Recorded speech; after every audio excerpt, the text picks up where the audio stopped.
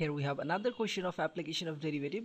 It is a little different than the previous questions where we used to deal the rate of increase of area, rate of increase of volume. A little it is different here. X coordinate and y coordinate both is increasing of a function. Let me read the question. A particle moves along the curve which is 6y equals to x cubed plus 2. Find the points on the curve at which the y coordinate is changing 8 times as faster as the x coordinate. Okay. So first let me tell you here, this dy over dt represents how fast is the y coordinate changing with respect to time, and similarly next one, dx over dt represents, you keep in mind, how is the x coordinate, how fast is the x coordinate changing according to the time.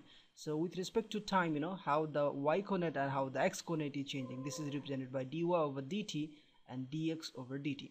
And now here we have a curve which is 6y equals to x cubed plus 2. Okay, let's say this curve is something like this. In a graph, if we look, let's say just a graph, I'm making a rough graph. All right, let's say this is a rough graph which is 6y, which is 6y equals to x cubed plus 2. It's just a rough graph. I'm not sure whether it is or not. Right, for that I need to find the points, and I need to plot that in the graph. Just take a look. All right, so we need to find out point somewhere. All right, I don't know where it is.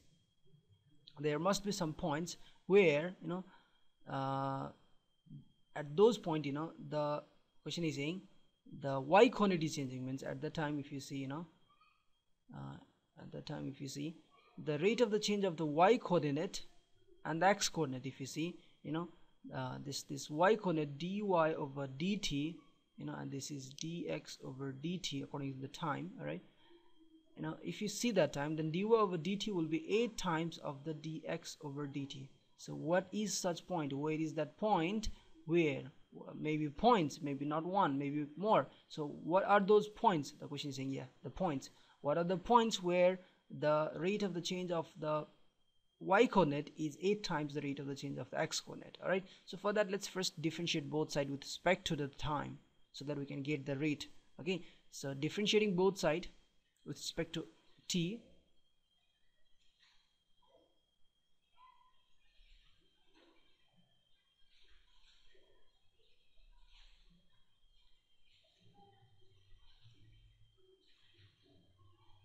now so we'll get derivative of 6y with respect to time. Similarly, a derivative of x cubed plus 2 with time. So here derivative of 6y, 6 is a constant, so it will come outside, and again dy over dt, and similarly it is derivative of x cubed, so it will be 3x square dx over dt, and derivative of 2, it's 0, so we don't have to write that. All right, and further you can cancel it here, 3 times 2, so you get here 2 dy over dt is equals to x square dx over the dt. Okay, and now you can write dy over the dt equals to as a x square over 2 times dx over dt. Okay, let's say this is our condition 1. all right, let's say this is our equation 1. Okay, and now one more thing we have given from the question, that we need to find out the points at which y coordinate is changing 8 times as fast as the x coordinate. So case 2, from question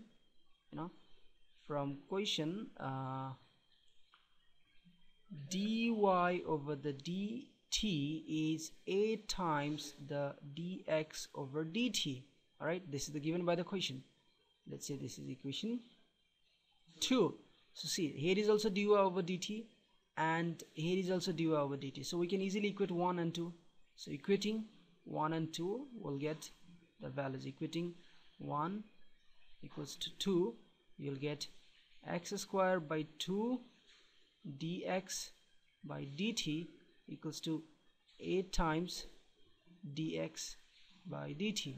Okay, so it's going to be now further, let's first cancel this thing and this thing, both are same, both sides, so it will be now x square equals to 16, and further x square equals to plus minus 4 whole square, which implies us that x is plus minus 4, because 16 is the square of plus also and a square of minus also. So we got the x as a plus 4 and minus 4, and hence we know that, hence from this we can find out the value of y. Alright, so when x is positive 4, alright, when x I'm taking positive 4, then y will be you know that the y is related with the equation 6y equals to x cube plus 2. So from here I can write y equals to x cube plus 2 divided by 6. Alright, so it will be now x cube plus 2 divided by 6. That means 4 cube plus 2 divided by 6. 4 cube is 64 plus 2 divided by 6, that is 66 by 6, and that's going to be 11. So we got x equals to plus 4 and 11. So therefore 1 point we get plus 4 and 66. And when x equals to minus 4, that time y will be again x cube plus 2 divided by 6, and minus 4 cube plus 2 divided by 6.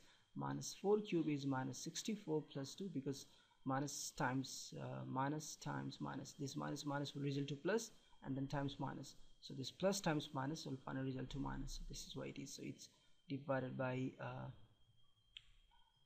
6, and it's going to be minus 62 divided by 6, and finally if you cut it, we'll get minus 31 divided by 3. So therefore next point is minus 4 minus 31 divided by 3.